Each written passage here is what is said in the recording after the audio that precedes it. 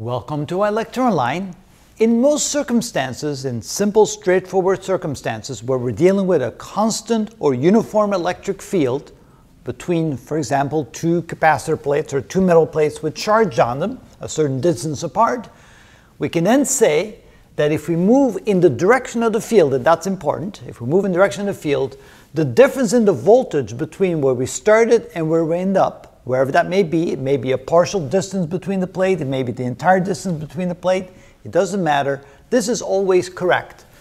The difference in the potential or the difference in the voltage between those 2 points is going to be equal to the work that it takes to move a charge, let's say from point A to point B. If this is point A and this is point B, then the work it takes to move a charge between those 2 points in the direction of the field, so parallel to the field like this.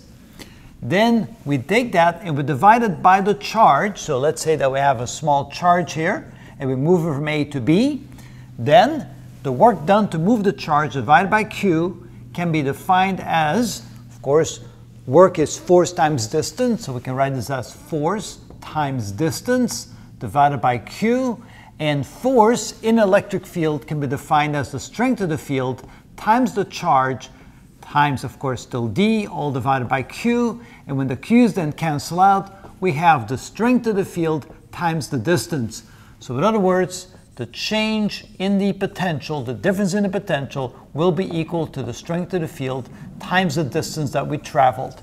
And this is assuming that the electric field is uniform and assuming that we're moving in the direction of the field. Now, of course, if you move from the negative to the positive, then the potential will go up. If you move from the positive to the negative, then the potential will go down. So in other words, this is low potential, so low voltage, and this is high voltage. Another thing you can look at is realizing that if you move in the same direction of the electric field, you will go from high potential to low potential. If you move in the opposite direction of the electric field, you will go from low potential to high potential. If you hang on to those concepts, you'll have a good basis to work from whenever you're dealing with potential in electric fields or voltage in electric fields. And that's how we know.